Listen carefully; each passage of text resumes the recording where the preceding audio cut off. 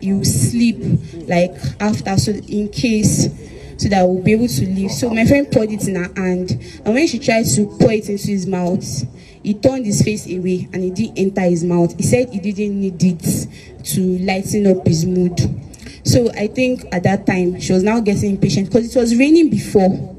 And as the rain stopped, everywhere became quiet and like we were running out of time. So that was when she took the phone and she was placing it in front of his face. I was even surprised because before she even picked up the phone, with everything that was going on, it was not suspicious. He did not, like, it was just like willingly doing everything. So I was also like surprised that how come he did not even like think about anything, like he allowed us tie his hand and his leg so easily like that. So when my friend put the phone in his face, he thought we wanted to video him.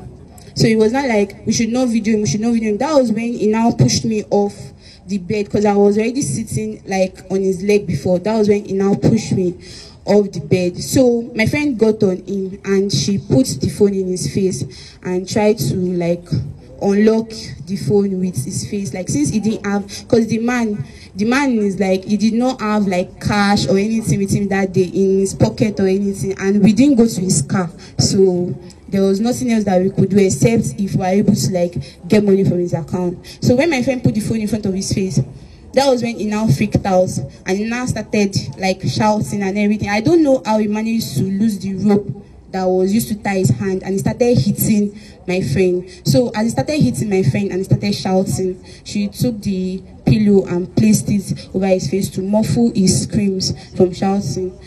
So like during everything, suddenly he just went calm, and like as he went calm, I got down from bed and I asked my friend that like I think this man is pretending because like he wants us to like let our guard down, and he will try to stand up and try to hold us again.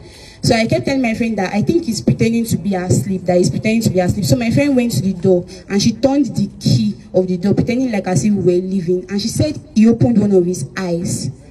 So when she said that, we now went to him and we're now begging him that, okay, please, can you wake up? We are not doing anything to you. Just wake up.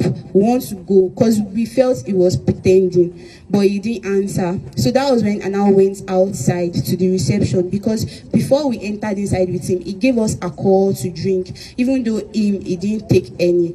We asked him why he did not take any. He said he does not need alcohol to get in the mood, that we should just drink the alcohol because he was going to deal with us tonight, like sexual talk and everything. He even touched my friend's breast while we were in the garden there, outside in the open space there.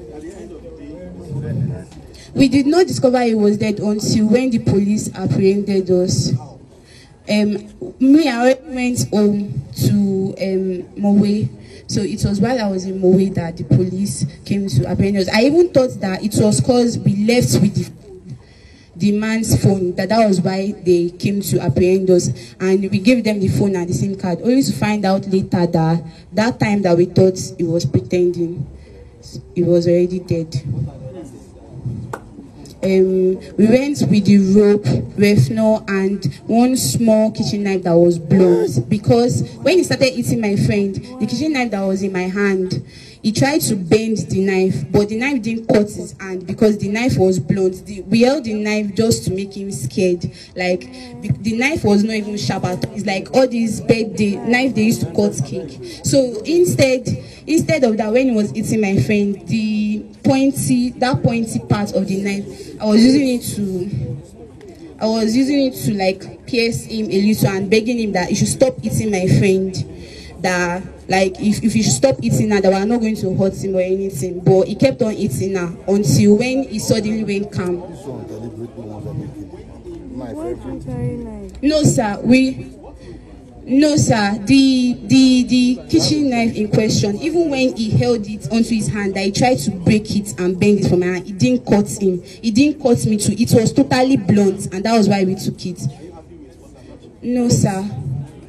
Yes sir. Yes sir, that was the first time ever that we've even tried to steal from anybody.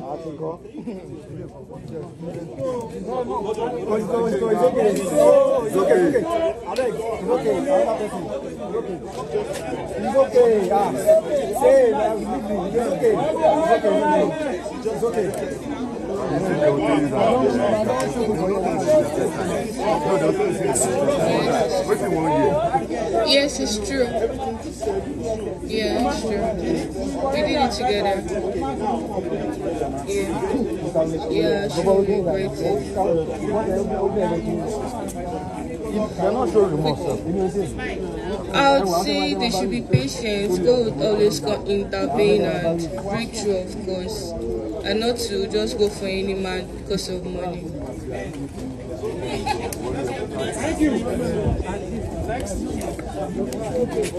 Thank you.